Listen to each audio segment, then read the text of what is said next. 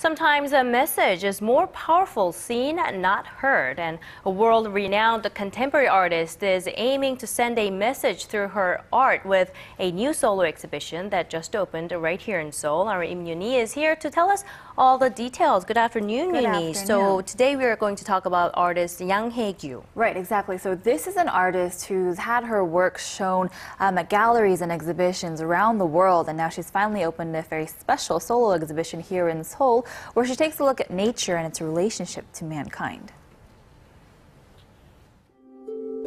These straw creations look almost like a hut, reminiscent of a nomadic life, one enveloped in nature. But these works are actually scaled-down straw recreations of famous religious architectural structures from around the world. Artist Yang Hae-gu is one of Korea's most successful contemporary artists, with exhibitions held around the world. And for the first time in over 5 years, she's having a solo exhibition in Seoul with brand new works revealing her abstract views on nature, humankind, and the relationship between the two. I don't know if it's a strong curiosity or genuine feeling, but I hope people see this as an opportunity to see what drives my work. The exhibition features a collection of works spanning her long, successful career. She's most recognized for taking everyday, mundane objects and using them in her own imaginative way. As the artist mentioned, the theme here is Mother Nature and humanity and how it can be restored.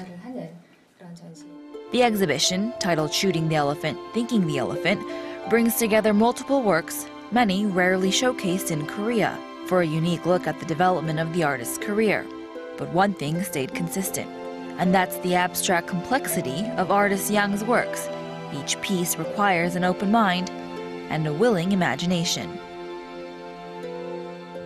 So the title of the exhibition is Shooting the Elephant, Thinking the Elephant. So am I the only one missing the relation there? A curious thing there. So actually, she with this exhibition, you're not going to see an elephant there, but she does make a lot of literary references. So she said that, the artist said that with this elephant, it represents the idea of nature destroyed by humans, but it also represents this very powerful imagination that humans can possess. And so she really wants to emphasize that with all her works. Okay, so forgive my ignorance, but personally, I'm not too familiar with the artist Yang Hae-gu. So for our viewers who are like me, can you explain and give us a little bit more details about the artist? Right, so she majored in sculpture. She graduated with a sculpture degree here at Seoul National University, and then she continued her work over in Germany, going back and forth between Korea and Germany.